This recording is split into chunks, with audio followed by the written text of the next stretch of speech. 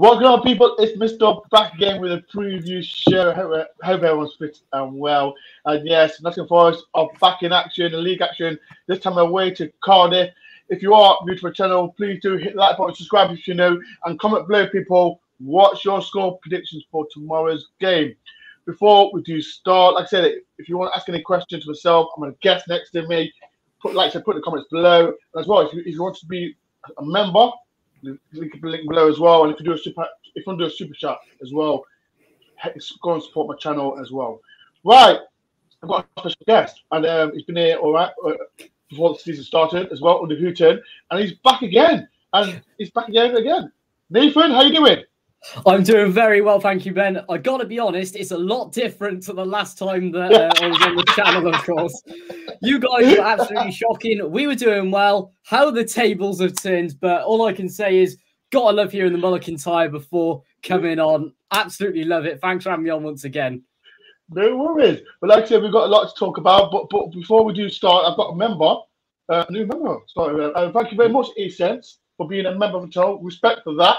And as well, if anyone wants to be a member, the link is below. And please do. But like I said, respect for you for being a member. And can you message me on Twitter or Instagram and so I can say thank you personally. Right, Nathan, before we do start back tomorrow's game, let's talk about the game we played at City Ground. And like I said, me personally, like I didn't go to the game because I had COVID. Yeah. Talk about the game, like in your opinion. Well, it reminds me of better times, to be honest.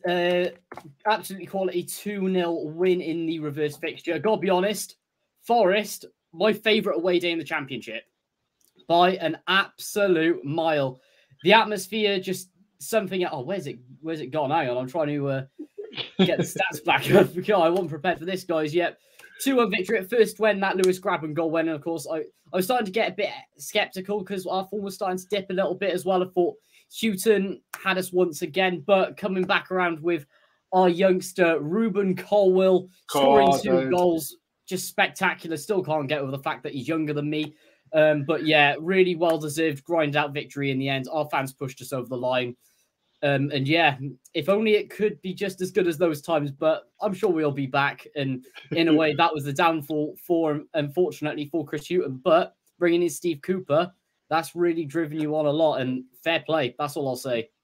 That's what. But I think later on in the show, I will talk to Nathan about Forest's opinion. Like I said, I always like to talk about, but rather we'll talk about our club.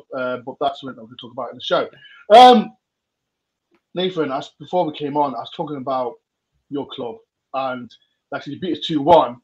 You got rid of what's his name, Mick McCarthy. But what the hell has been happening with your club? Well, oh boy, I thought we were back, but wow, talk to me, man. Yeah, this is the next level of shambles. Honestly, what happened was, I think it all started under the McCarthy. Well, towards the end of his reign, playing 5 centre backs.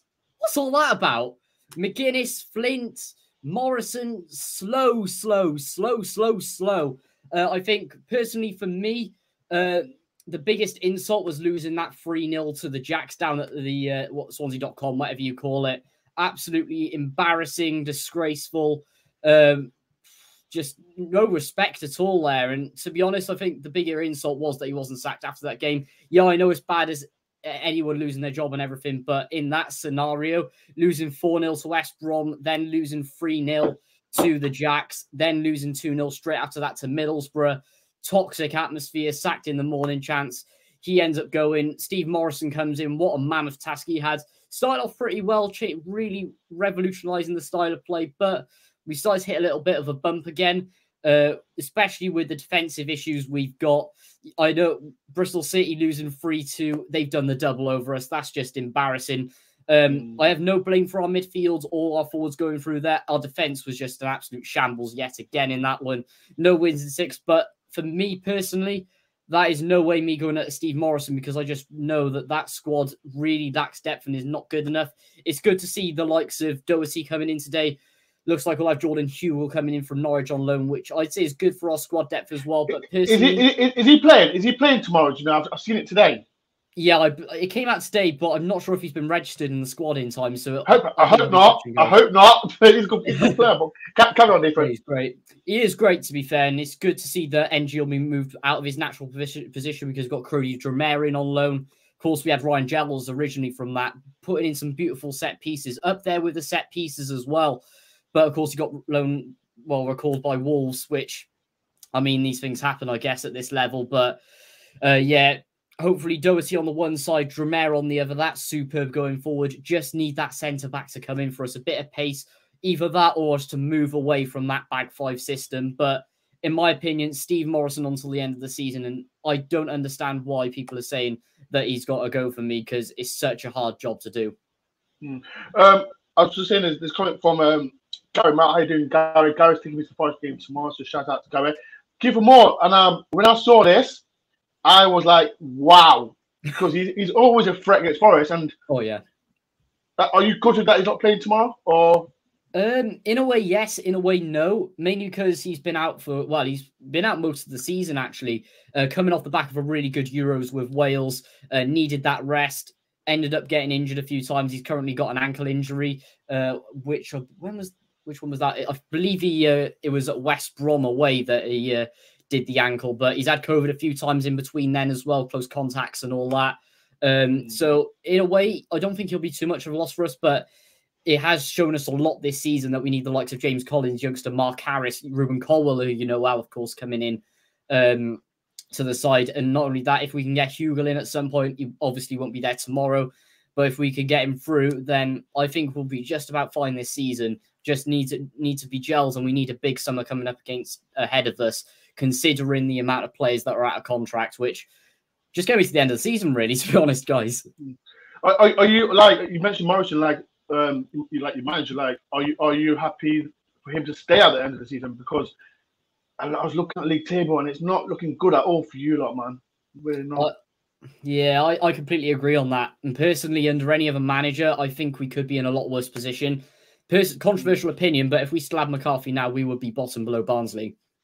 It's like Chris Hughton, to be fair. Like I said, when I spoke to you beforehand, and I was you depressed. Exactly. Now, I know it's a turn. It's weird. That's how football turns, man. It's weird how that time when I speak to Nathan, we lost before the game. I was depressed. I think as you Forest fans as well. We was like, Hughton needs to go. And now look at Nathan. He's depressed. I'm laughing, not in a disrespectful way, Nathan. But absolutely. But yeah, I said, let's carry on. It's like you are. I know you've been playing poor, but there must be one player that you've been impressed with so far since we played here. Oh, absolutely. Ruben Colwell coming in and out of the side, of course, who, did score 2 goals at the City grounds. He's been up there for us as well. McGuinness, youngster coming in from Arsenal. Yes, he did have a really poor 7-side derby early in the week, but he's been solid most of the season as well. Tommy Doyle coming in from Manchester City, really adding the creative spark. Yes, he's only played for 1 game, but coming over time, I think he is going to be a class addition for the side as well. Dramere's had some good games coming in as well. So there's a lot to look forward to as well. But at the same time, we sort of need to hibernate till the end of the season now. Get all players out of contract out of the club. Their time is sort of done, and then rebuild for next year. Before I do count, I've got a super chat, and this is from Isaac White. Thank you very much for the £5. Much appreciated for that. Your videos cheer me up so much, and I love watching your quality vlogs. Up the rest. You know what? Thank you very much for that, Isaac. Much appreciate for giving that £5 to me. Like I said, if you can message me on Instagram or Twitter, please do. But thank you very much for doing this as well. If anyone wants to do a super chat, support the channel, please do. But like I said, love and that. Yeah, Isaac. Like I said, let's talk about Forest. And there's a question for you. Isaac, where is it? My super chat. Where is it? This is for you, Nathan. How do Cardiff fans view Steve Cooper? Because I know ex-Swansea fan and all that, but talk to me, man. What do you think of Steve Cooper so far? Personally, I'm sort of a neutral to him because, of course, I don't know whether a lot of people know this, but his dad's actually a Cardiff fan. He's a referee and everything. And to be honest, looking at his press conferences, the way he reacted within South Wales Derby's press conferences, never really disrespected us as the opponent. Yes, he was siding with Swansea, of course. Well, he was their manager at the time, but never the disrespect in particular, like we've, well, sort of seen with Russell Martin in a way as well. Not only that, we actually did beat that side last season as well. So to be honest, I'm not the biggest fan of him, of course, because he has managed Swansea, but yeah, he's absolutely no way some of the opinion I have of some other former Swansea managers or even current ones, Russell Martin and all that. And to be honest, I have massive respect for what he's done at Forest. Like I said, since we played you, like we've been like, I think we're on form wise, we're second in the league. Beautiful. What players are you scared of? As you know, as people know, last time I went to Cardiff, we beat you 1-0. People, if you want to watch that vlog, make sure you watch after the second show, because I've got, as you know, there's a second show after this. We're talking about, you know, who's Jack Cavallo. But yeah, we love going to a club. We just got, I think we beat you. No, we beat you last season, didn't we? 1-0. Yes. Little Jimmy G. Listen to me, right? And Forest fans, like I said, comment below. What's your predictions for tomorrow? What player have you been impressed with so far? I'm a Welsh boy, so it's gone. It's gotta be for me, Brennan Johnson by far. Lewis Grabban once again, standard, solid Championship player. He's been superb as well. James Garner, well, excellent, of course, in the middle of the park there as well. Bringing in Steve Cook from Bournemouth, I believe it was, another great addition into the side. Lots of dangerous Forest players that we really need to look out for going forward as well, because I got to be honest, likes of Brennan Johnson, Lewis Grabban as well, coming up against the likes of Aidan Flint, Curtis Nelson. Oh, I hate Flint. He's annoying. I hate Flint. He's one of the players, like, you always see, he's always there, like, when it's corners as well.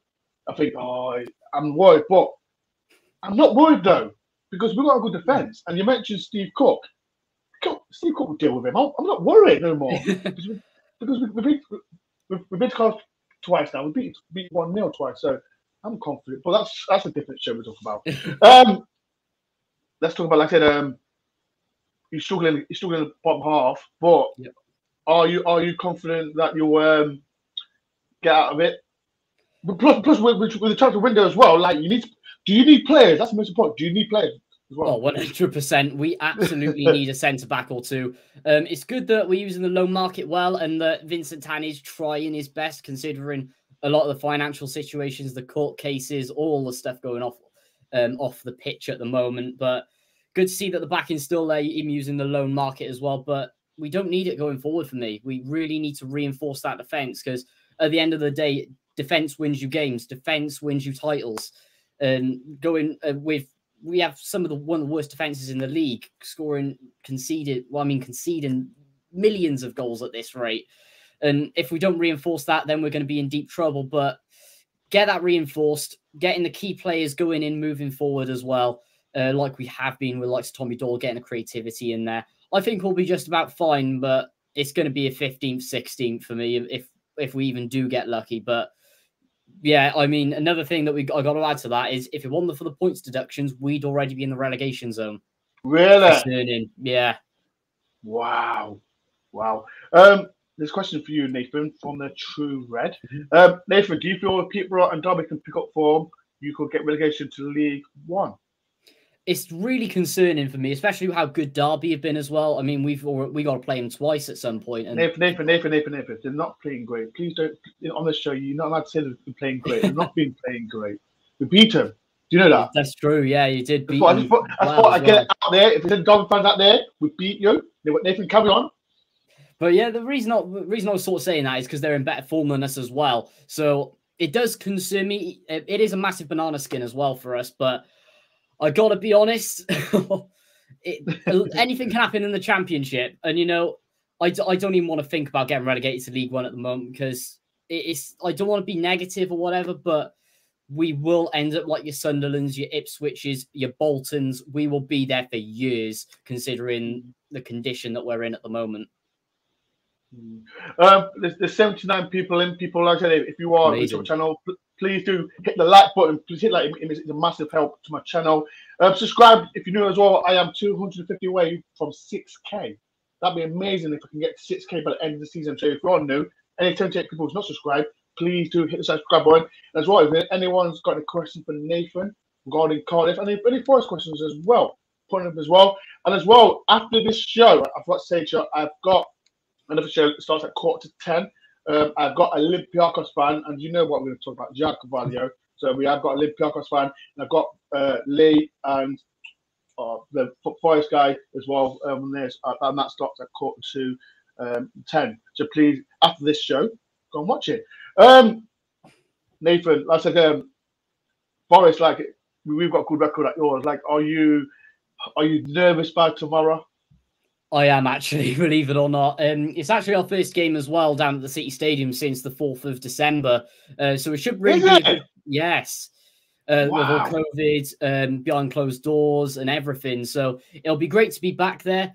I don't think it won't be toxic at all, but it'll be good to see our fans coming together as well, considering some of the events of this week with Kevin McNaughton getting the point across and everything.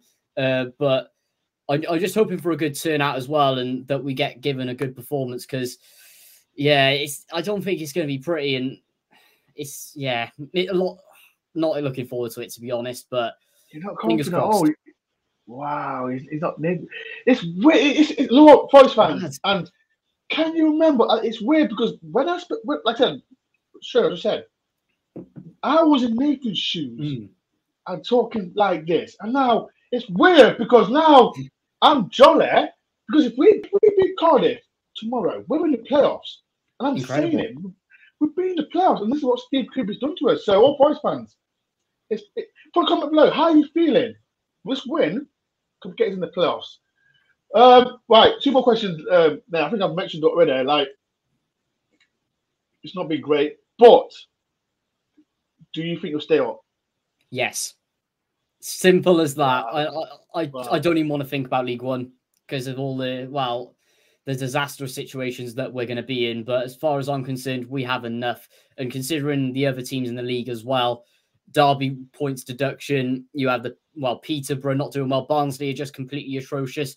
Reading absolutely destroyed again today. All the results that went in our favour today. I think that's going to happen for most of the season. And yeah, I think we will be safe. Only just though, we'll still be in that relegation battle. It'll be anywhere between 20th and 15th for us. Wow. People in the comments, what do you think about Cardiff? I mean, Forest fans, this is in Cardiff fans as well. Comment below. Do you think Cardiff will stay up? Like, I personally think they will, because they've got a good side. They've got Kiefer Moore as well. He's a good striker. Like, I'm surprised he's not gone in the transfer window. So, yeah. People in the comments, what do you think about them? Do you think Cardiff will stay up? I personally think they will, but hopefully we back you tomorrow, and then after you can do on a good run, because I don't care. Right, last but not least, like Nathan, what's your score prediction? I never back us to lose, but at the same time, I can't see us winning. 1-1 draw. Wow, he's going for 1-1. People in the comments, what do you think? Do you think we'll 1-1?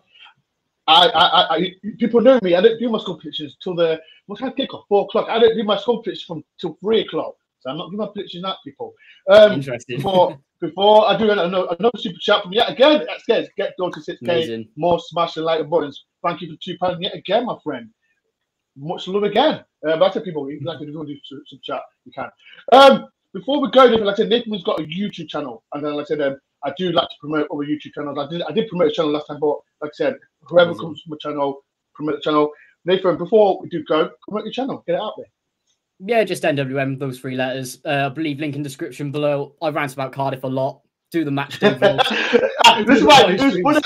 I saw that. What vlog was it? No, right. No, I seen this. Was it Stoke? The 3-3. Yeah. That vlog was mad. That vlog was mad.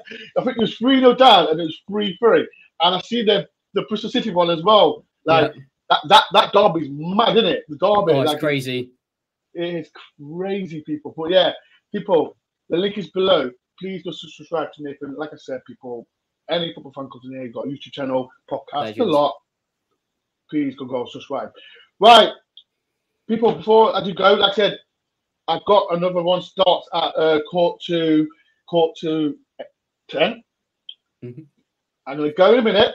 Come back. It's going to be a fantastic show. I'll be talking about Ziago Valio with a Olympiacos fan. So, like I said, you've got another half an hour. Get a little break, a little rest. Then please come on. It's going to be a fantastic show. Like I said, I've got Lee, I've got Matt, Nottingham Forest fans coming on the channel as well. Before I go, like I said, people, I've promoted Nathan's. One more time for me. If you're not subscribed, please do hit the subscribe button. I'm close to 6K. Like as well. And as well, people, I will be heading to Cardiff tomorrow. I'll be going with, there's lots of us going tomorrow. And there's quite a lot of Forest fans from Wales as well that I'll be meeting as well. But yeah, I can't wait. I love going to Cardiff because we're back here all the time. So, but yeah, people, thank you for coming. And like I said, people, I'll see you at quarter to 10. Nathan, thank you very much for coming on the channel. Thanks for having me on, Dore. It's been absolutely amazing. And fingers crossed, the time will change tomorrow, but who knows at the end of the day. Have a good one. But like I said, people, I'll see you in half an hour's time. It's going to be a great show. Peace and love, people. And wait, even up the Reds. No. Peace and love.